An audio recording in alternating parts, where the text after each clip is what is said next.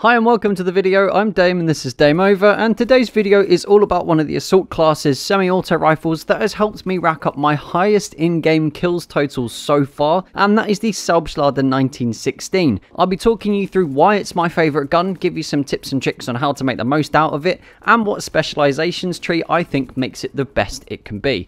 Didn't mean that to rhyme. So if you find this video useful or entertaining, make sure you've hit that like button, and if you're new around here and you want to keep up to date with more Battlefield 5 content, then make sure you've hit that subscribe button as well. So let's get started with the stats. I'm comparing it here to the other semi-auto rifles available in the assault class. As the assault rifles play so differently, it didn't really seem to make sense to me to include them in the equation, and I've included the improved stats that the specializations show for everything apart from the Gewehr 1 to 5, the Gewehr 15. I'm going to call it the Gewehr 15 from now on because it's really not clear, which I haven't yet managed to level up. So the Selbstalder 1916, which was actually one of my favourite medic rifles in Battlefield 1, starts off with a fire rate of 225 until you unlock a specialisation that increases it to 257, which is what you're seeing now. Even with the improved fire rate, it's still the slowest firing of the semi-auto rifles, the next slowest being the Gewehr 43, so I'll cycle through each of the semi-auto rifles here so you can compare the stats of each of them to the Selbstalder. Feel free to pause the video on each one if I go through them too fast, but the general theme with the Selbstalder is that it either does more damage per shot or has higher accuracy than its competitors, or in the cases of the M1A1 carbine and the Gewehr 15, it has both. The trade-off being a far slower fire rate, as I mentioned before. What really works in favour of the Selbstalder though is that high damage per shot, matched by the Gewehr 43, which makes it a 3-shot kill up to about 40 to 50 meters. I can't find the exact measurements yet, as the stats that I usually get from simthic.com hasn't actually been updated for Battlefield 5 yet, but that's my best guess from my in-game experience so far. The Selbstalder also has a huge 26 round mag and a very fast reload as well, making it far easier to move from fight to fight or take on multiple enemies in quick succession. The Gewehr 15 does have a larger mag with 31 rounds available, but from my experience so far, the high damage per shot and the large mag of the Selbstalder makes it feel like you have more than enough ammo per magazine.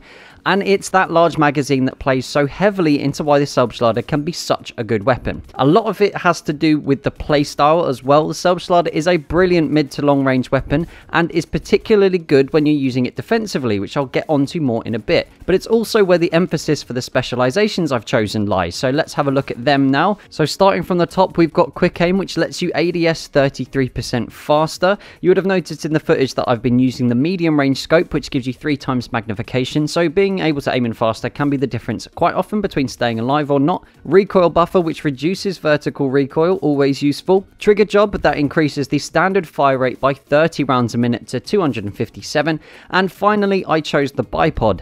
The other option in the last branch of the tree is barrel bedding, which gives you improved accuracy while stationary. So it's very similar to the bipod, but my reasoning is if I'm stationary anyway, I'll more often than not be behind cover or lying prone, in which case the bipod is better as it removes any recoil almost entirely, whereas using barrel bedding simply doesn't do quite as good a job of it. So let's talk more about playstyle, and as I mentioned earlier, the Selbstalder is very strong defensively, so if you can support from mid-range when your team is attacking and pick players off before you move into closer quarters, you'll find a lot of success.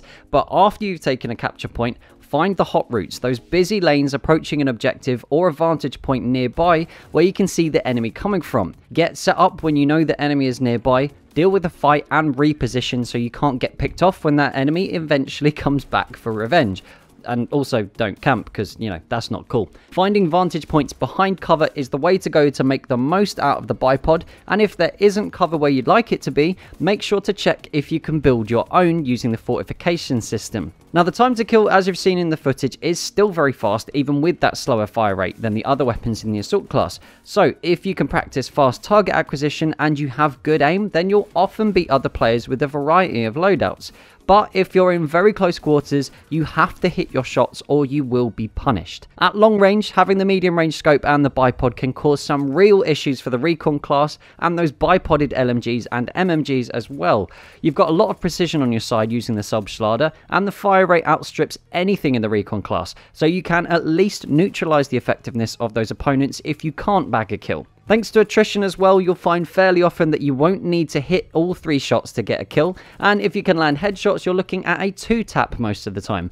Quite often with other weapons, I'll find I do damage, land shots, but can't finish the kill, but thanks to the higher damage per shot of the Selbstalder, this happens far less often.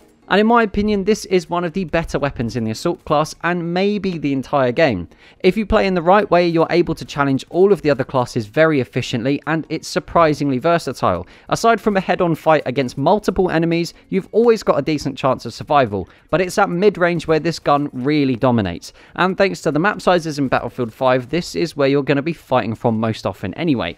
I've really enjoyed using it so far, and I'd encourage you guys to give it a go yourself and see what happens. But all of that is just what I think. What do you guys make of the Selbstalder 1916? Have you used it yet? Have you got another weapon in the Assault class that's your favourite? Make sure you let me know what you think down in the comments below. And here is a quick thank you to those of you guys that are helping to support the channel through Patreon, my Dame Operatives. It's because of you guys that I'm able to make content as often as I do, and with the aim of doing this full time, hopefully in the near future. If you'd like to become a patron yourself and show your support, then I've left a link in the description and in the pinned comment where if you'd like to, you can help support the channel from as little as $1 a month.